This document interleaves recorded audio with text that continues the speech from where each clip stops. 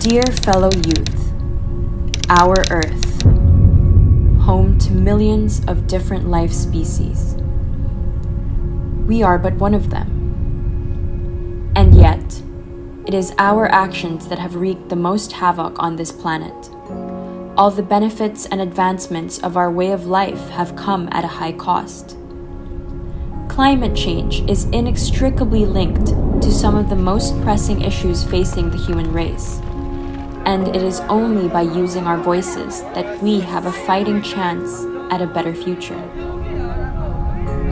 Renowned naturalist and environmentalist Sir David Attenborough once said, "It's surely our responsibility to do everything within our power to create a planet that provides a home not just for us, but for all life on Earth."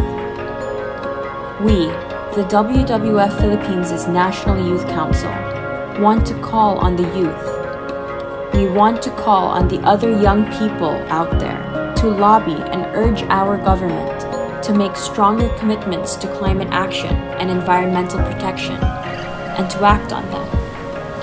We call on all Filipinos to speak out and take action on behalf of all our environmental issues. The 21 million hectares of forest cut down each year, the 9.4 million tons of plastic that enter our oceans annually, the 5 million Filipino families that went hungry last year, and the millions of species that are no longer with us. Let us push for a green and sustainable future of reduced waste, zero extinction, and where our carbon footprint is halved.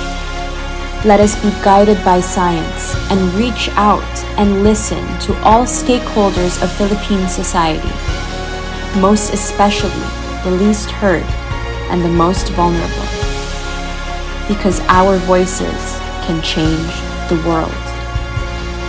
Let us work as one nation to meet our environmental commitments by the year 2030, in order to build a future where mankind lives in harmony with nature, with the millions of other species that call this planet their home.